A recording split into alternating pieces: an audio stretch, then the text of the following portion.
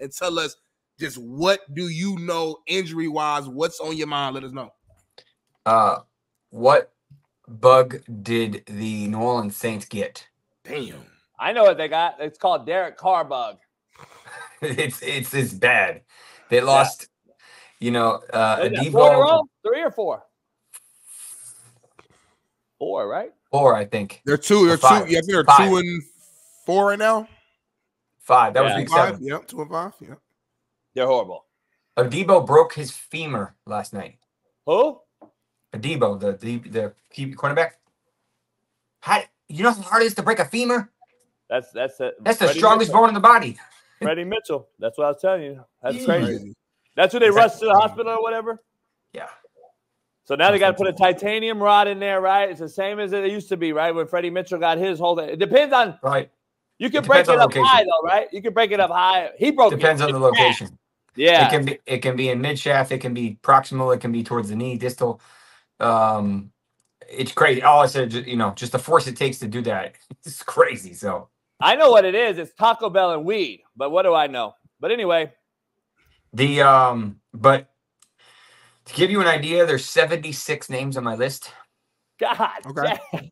Let's go do all 76 right now. Nitty, shut. This shit is a joke. Hey, Doc, really, this is kind of becoming a comical hour, isn't it? Like, it's easier to talk about who's healthy than it is to say who's injured. And remember, there's different levels to each injury. But what do I know? I've only been saying it for 4 years. And then there's other guys that are technically healthy but coming off of an injury or dealing with stuff we don't even know about. And you can have something like Nico Collins where he's technically not injured for 2 weeks, and then all of a sudden he re-injures his hammy. Hey, Doc, I want to start this off with a conspiracy theorist. Oh. Let me ask you something. What if I said half of the 76 are faking it? What would you think? It's possible. You think we're at that stage where cats are just like, you know what? I want to either A, move teams, B, negotiate something. It doesn't matter what time of the year. Devontae just did it, I think. I don't know. I think that by week 5, 6, everybody's banged up in some capacity. Yeah, that's football. That's football. But the question is it enough to hold me out? And nowadays, this changed over the past 5, say 10 years.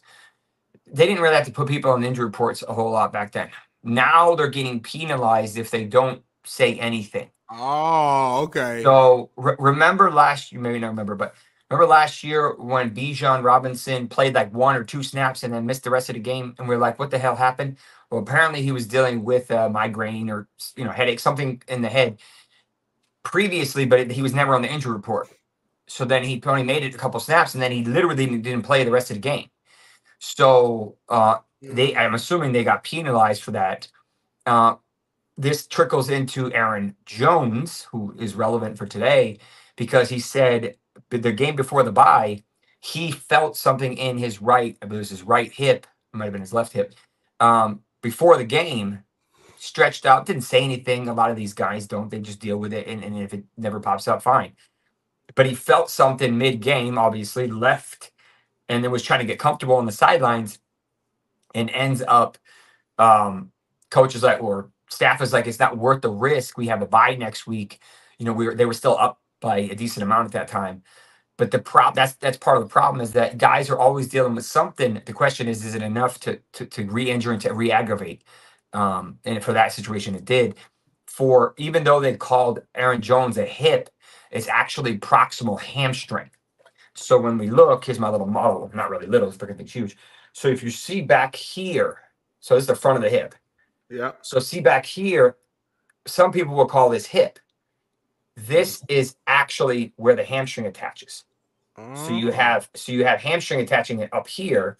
It's easier to show it when the model's off the arm, but yeah. But so that's the part of the problem is that there's a tendon, there's multiple tendons attached there, and he might try to play this weekend, but he's at high risk for re-injury, and he's going to be in the timeshare regardless. And they have a tough matchup.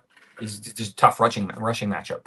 So it's going to be him and Chandler. But we saw him last year miss, I think it was a total of 6 games with a hammy and then a knee. This is probably a different hammy because these are usually more kind of random as opposed to the body, mid arm, like mid leg ones. Doc, People asking, is he going to play? Real quick question before I lose my mind. So, like, are you saying, or what I'm reading from you is you're saying that teams have to track almost every injury now so they don't get penalized? Correct. Do you think that could be a factor in why the numbers seem to be tremendously inflated compared to what it was 10 years ago? Because you saying that tells me that maybe the injuries are around the same amount, just that they're having to actually show every little thing, a headache, and that goes further. So you won't know this unless you treat the players. But if they're on the injury report, it goes under one insurance. If they're not on the injury report, it goes on their other insurance. Oh. So you're talking about two different bags of money. Got you. So now you see it from a financial perspective. If it happens on the field or on the practice squad, it goes under work comp. If it happens not on the field, whatever, car accident, like just random, then it goes under their personal insurance, which is like a big bag of money. It's not really insurance. But, so that plays a role in it too. Hey, I want work comp to pay for this. I want this to go on the injury report. Got you. Damn. Okay. It makes sense. So you might not think of that, but when you look at it, if you deal with any type of medicine, you'd understand, like, hey, yeah, I want them to pay for it versus this company to pay for it, or me paying for it. It's semantics, but that's part of the reason why you will see names on the injury report. And most of the stuff is not really relevant per se. That's why usually by Thursday I get a good gauge. And then Friday, I usually really, really know. You still have your guys that are 50-50 that are game time decisions. Like, that's a coin flip. We literally don't know. The player might not even know. But last week, I predicted, I put up 35 guys that I said, hey, this one's going to play, this one's not going to play. And there was like 5 or 6 more that I just said they were 50-50. I could go either way. 33 of the 35 were correct. So you have a good idea by Friday, or I have a good idea by Friday, the people that study this and understand the intricacies of it. There's variables. There's ones like, hey, who you call IR5 was supposed to play last week, right? He was playing, and then all of a sudden they're like, Flacco's playing. We're like, huh?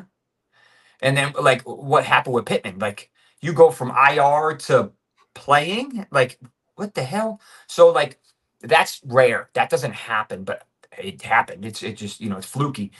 The hard part is keeping track of it all. And then that's kind of why I spend probably an hour a day at least tracking all this stuff. Quarterbacks, most of them are healthy. Drake May popped up on the injury report with a knee, had an MRI after his Wednesday practice, which is pretty rare, you'd think, but he practiced in full yesterday. They flew out to London last night. And he's a full go, so that's good. Baker Mayfield tweaked his rib. He's fine. He's got a great matchup. He's been really good in fantasy. Rodgers, he gets his buddy back. Ankle, hamstring, he'll be okay. Obviously, we saw Derek Carr miss. He might need another week, next week. And then Anthony Richardson sounds like he's a go. Again, if I were to guess what's bothering him the most, it's going to be oblique. Just because they linger the most and they affect him the most. The hip is fine. The abdominal is probably just a bruise or a tweak. I'm not worried about that. And then, okay, big question for you. Nick Chubb is back this weekend, right? Correct. Any concerns if you're a Cleveland Browns fan, or if you got Chubb on your fantasy football team? Like, is there any major concerns, or just like some re-injury or tweaks, or him being slowed down? What's your take on that? Yeah, so Nick Chubb, happy to see him get back on the field. Bad injury that could have ended a lot of careers. Thankfully, it didn't. But we will see Nick Chubb make his debut this week. He's going to have some issues with cutting, just some confidence in that knee. He might not look as good as maybe in his prime, which is fine. He's almost 29, I think. Yeah. He is at increased risk for some of these minor ailments that come along the way as you're coming back. Javonte Williams had one last year in his hip. But, I'm expecting him to get around 8 to 12 touches. They may go run heavy because just how awful, we saw Watson look. So realistically, they could try to pound the rock with him. With Jerome Ford being out for probably a couple of weeks with his hamstring, they're going to get some of the other guys involved. So it's going to be a committee Pierre Strong is probably going to do the receiving and the third down work. Maybe Donta Foreman comes in. But I think it will take a couple weeks to get the rust off. But I'll be excited to see Nick Chubb. Hopefully 8 to 10 points is realistically what I'm thinking for Chubb, unless he happens to rumble into the end zone. He's not much of a receiver. Right. I don't expect him to come back and drop 20 carries. Like, that would be kind of silly in my opinion. Hey Doc, where are we at with Derek Carr? Since we're talking to Saints, where is this? What is this oblique? What is it? So it's a left oblique strain, probably a grade 2. So we're talking all the way down here. So we're talking. Yep. Where the ribs attach, the muscles right here. And it's on his non-dominant side. So I mean, when he's throwing to his right and then he's coming back with his left, that's the muscle that fires to come back. So, and they were talking about it last night, saying with him, like indirectly, and he said basically, it hurts to even rotate back still. They have 10 days to the next game, right? But even then, you're still playing with fire because you tweak it and you're going to re-injure it again. These are notorious for re-injury. So would not be surprised if he misses another game. Haener looked better than Rattler and who looked rattled in a series or two, whatever he ended up finishing with. But it's unfortunate that Olave left. Rashid's done for the season with a bad meniscal tear that required repair. Taysom Hill has multiple rib fractures. He could potentially be back next week. They lost what's his name? Their stud corner. I'll think of his name in a minute. With a hammy again last night. So they're just banged up. They had to play the kid from Alabama. Kool-Aid. Yeah. Still crazy name boggles my mind. Fuck, interesting. I love it. You said 76 injuries, so who else would bother like a lot of these DFS guys? Who would come your name? Be careful with Jordan Mason. Be careful with Jordan Mason. Why? Because AC sprains, as a receiver, you can kind of get away with it, but you're running into people every single time with that shoulder. So you're not going to have the same level of just bulldozing. It just hurts. I know he had 10 days, but these don't heal in 10 days. They may feel better. I wouldn't be surprised if Garendo got a decent amount of look this week, and they got a tough matchup. This is one of the top rush defenses they're facing. So, would it be unrealistic? They're just going to throw the ball to Kittle 25 times. I'll get to wide receivers in a sec. Someone just tweeted. Travis Etienne could potentially play, even though he tweaked his hamstring. Avoid him. Don't trust him. Tank should be the guy. Jerome Ford's going to be out, and Tyjae Spears should be out with hammies. Najee Harris will be fine with his rib. Ray Davis looked incredible last week. Tweaked his calf. We'll see how that plays out, but we'll see James Cook return. Jonathan Brooks needs probably 2 more weeks just to get acclimated. Bijan will be fine with his minor hammy. Rashad White probably going to be back in a crazy full-blown committee at this point. Achane will be back with his concussions with no drop in stats or efficiency or anything. Increased risk of re-injury, but no in terms of production, no. Ramondre Stevenson is a game time decision. Remember, this is a 9:30 game in London. So he has a fantastic matchup. If he is active, you can start him. I'm a little surprised they're going to do this because he has not practiced in over a week. He's missed 5 or 6 practices in a row. So, but it's probably a midfoot sprain if I were to guess, a mild one. Kamara had 13 touches last night for 34 yards. He was upset. I'm just telling you, he got blown up 4 times on passes. Like 100%. Like he set his ass up. Every time he turned around, his ass got bombed.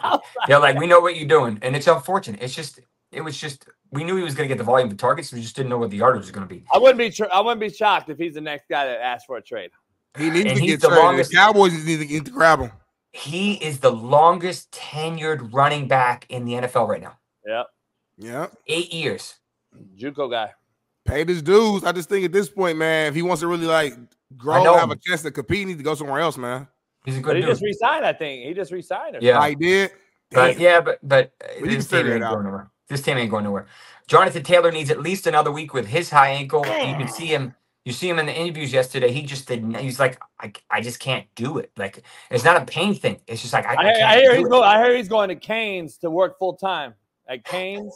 Raising Canes, yeah. Raising Canes, yeah. They were at Dairy Queen, homie. Goodson is probably going to be the guy this week. They're great matchup against Miami. Great matchup. Great matchup. They can't. It's hard to throw the ball, but you can run the ball in Miami. Run the ball Brian Robinson should be back. Joe Mixon's not 100%, but he'll be good. Singletary will probably be back. Probably a split backfield with Tracy. Hey, Joe Mixon balled last week for fantasy. He did look good, and if you watch the game, he was playing my Patriots, so I was watching. He was hobbled most of that game on that big 70 whatever yard run. If he wasn't injured, he would have scored a touchdown. Yeah. But he was hobbled, like you could see him, like, and that's okay. Like he's coming back from a high ankle. Okay, fine. I'm heavy Tank Dell and Diggs right now with Nico out. Yeah, with no question. And both have an amazing matchup this week. Both are going to smash. Both top 10 fantasy for wide receivers. Zamir White could come back, kind of irrelevant in my opinion.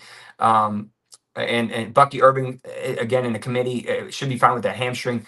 Switching over to wide receivers. Jaden Reed and Dotavian Wicks, both banged up. I think probably both play, so they'll have everyone. They have a tough matchup, though, and Tucker Kraft has a tough matchup with his groin injury. Marvin Harrison Jr., we should find out more today if he's going to be able to clear the concussion protocol. He's had a tough go of it. So, can I justify sitting him? I can. I can. Kyler has not looked good. They do get Zay Jones back from a suspension / hamstring strain. They added Michael Wilson with an ankle injury. James Conner, thankfully, did okay. He tweaked his ankle last week, but he's not on the report this week. Well, the wide receivers for the Chargers are banged up. I don't know if Quentin Johnson's going to play this week, and Ladd McConkey's dealing with a hip. He might play. It's too early. It's a Monday game, so we don't have a lot of data yet. Juwan Jennings could potentially miss with also a hip. He hasn't practiced yet this week, but he's been phased out with a healthy Debo, Ayuk, and Kittle. So he's kind of the odd man out. Maybe Pearsall makes his debut this week or next week. That'll be kind of cool to see. Debo tweaked his wrist, but he'll be fine. Mike Evans dealing with a hamstring strain, but this dude, you'd have to chop off his leg to miss a game, so I would not be surprised if he plays. Again, he's kind of be probably a relative decoy, and this may be the med staff like saying, hey, no, like we're not going to let you play, but I don't know. This could go either way. All I know is Godwin has been incredible and has the top matchup in fantasy this week for wide receivers. You notice a trend though, like seriously, like I don't know why Smitty and these young cats don't understand or pick it up, or they just won't admit it because the generation of Smitty's generation soft as baby piss. But let me just tell you, all young wideouts you just mentioned are these first, second year guys who this is the generation. But why Mike Evans' ass still playing every fucking snap? Why is Godwin playing every fucking snap? It's crazy to me, man, that these cats will defend these pussies that are all out. Look at these soft guys that are out every single DeAndre Hopkins, the same thing. Real quick, Jason, you are aware that these guys that you're naming are the ones who are in my generation, homie. Mike Evans, Godwin, DeAndre Hopkins. That is my generation, homie. Just for clarity. I'm not a 19-year-old. Mike Evans older than you. We in the same fucking bubble, homie. Cooper Kupp. There we go. Cooper Kupp. There we go. Cooper Kupp looking pretty good. Not super aggressive cutting yet, which isn't surprising with his high ankle. I would not be surprised if they held him out this week. I don't think he's quite ready. He's close. If this was an important game, I think they would play him. I'm pretty sure they're playing the Raiders. So I don't think they need him. People keep asking about Puka, which is a very warranted question. I did tweet about Puka the other day. You said he might stay out the whole year? Okay, so here's the problem with this injury. He has a pretty significant PCL sprain. PCL sprains don't traditionally undergo surgery, but they take forever to heal because this is the ligament that basically stabilizes your knee from collapsing, going backwards, the opposite of the ACL. So the problem with this is it's very tough to run a route, stop on a dime, and cut because the knee is unstable. So if you're playing on a 2-10 team, 2-9 team, that really doesn't have a shot for the playoffs, and this is your star future wide receiver because Cooper Kupp is presumably either on his way out or a much less contract, is it really in your best interest to potentially risk this knee injury again or further or worse? It may be far-fetched, but we have to start thinking of that type of stuff as we start to get into the double-digit weeks, especially for the teams that may not, and from a fantasy perspective, you definitely have to look into it because most teams start playoffs in 13 or 14. So it becomes relevant. It becomes important. If he comes back in week 10 or 12, like, can you trust him? You know, I don't know. It'll be interesting to see. We have not heard a single thing besides the other day saying he's not going to practice this week. I don't know if you mentioned he's not back to practice yet. Yeah, that's we're talking about practice, Doc. Practice. Yeah. We'll go back to the AI. Hey, the Vikings traded again to get Cam Akers back. They got a running back back. That tells me something's not right there with Aaron Jones. There's a further part to this story. Jones just said he's likely to play. It just popped up a minute ago. But the Vikings tried to go get Khalil Herbert from the Bears, but the Bears didn't want to budge on the ask.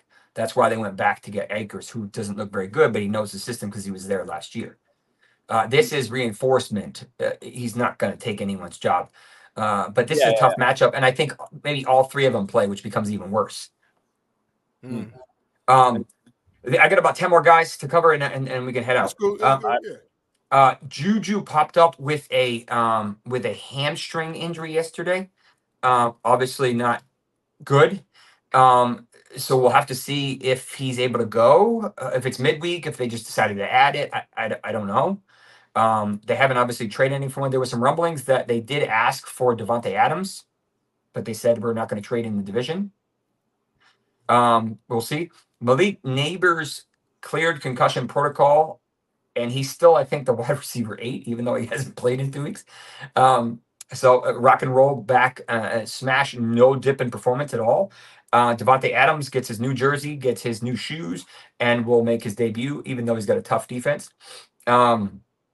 Josh Downs and Michael Pitts will play again. Khalil Shakir has a very tough matchup. Tennessee's defense is legit. He'll be closer to 100%. Amari Cooper may or may not make his debut, which is unfortunate if you have him and you don't know what to do with him.